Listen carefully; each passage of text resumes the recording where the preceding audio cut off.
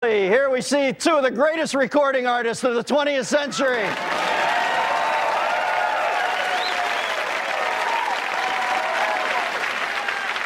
Now, I don't want to get off on a rant here, but the establishment seems to be unraveling faster than Jethro Bodine moonlighting as a narc. This is the 60s, man. Everybody's doing drugs. Even the nuns on TV are flying, man. Dig, like our generation didn't experience the kind of life-altering, character-building events that our parents did in their formative years.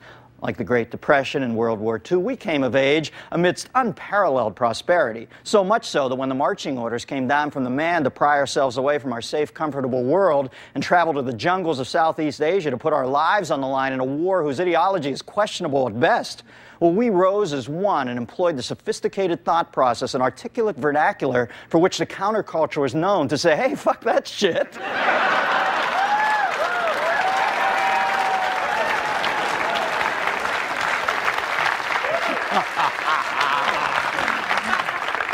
That's what's really going on here, baby. Yeah.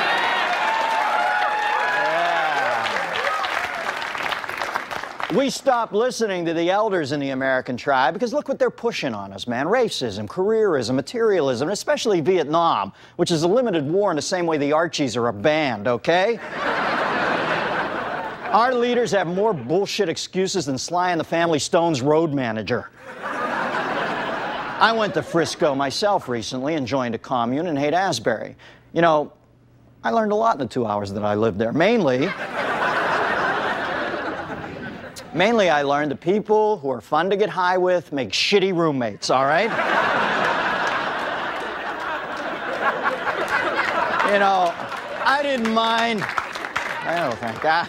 I didn't mind the smell of patchouli or pot or incense, but there were guys who had been wearing the same poncho for 4 years. I find it ironic that the very same people who know how to make soap never seem to use it. Admittedly, a lot of this generation's amplified sound and psychedelic fury is about nothing. Not every long-hair hippie is a politically active person or even aware. I've gone out with more than a few flower girls who think LBJ is Spanish for blowjob.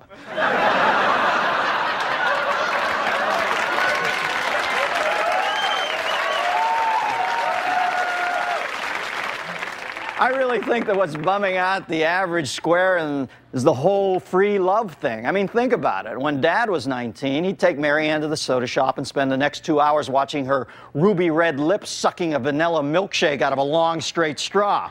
Finally, he drops her off with a peck on the cheek and races home to finish off the evening with the women's underwear section of the Sears catalog.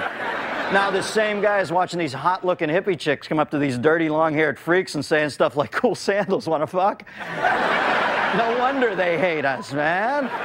And they don't like our music either. Hippies have a fresh, open approach to music, a spontaneity and childlike innocence towards self-expression which manifests itself in the extended improvisational jams of the Grateful Dead. Unfortunately, this anything-goes attitude also means that people can walk around playing tambourines in public and not get punched in the face, all right?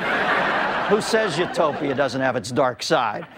Hey, the revolution is here, my friends. The prisoners have smuggled in a sharpened spoon, and we're chipping away at all the old tyrannies, the tyranny of family, the tyranny of capitalism, and we will continue to fight them boldly, bravely, without fear or shame until we have shaped a purer, sweeter world, or, you know, until our parents stop sending us money, whichever comes first. Of course, that's just my opinion. I could be wrong.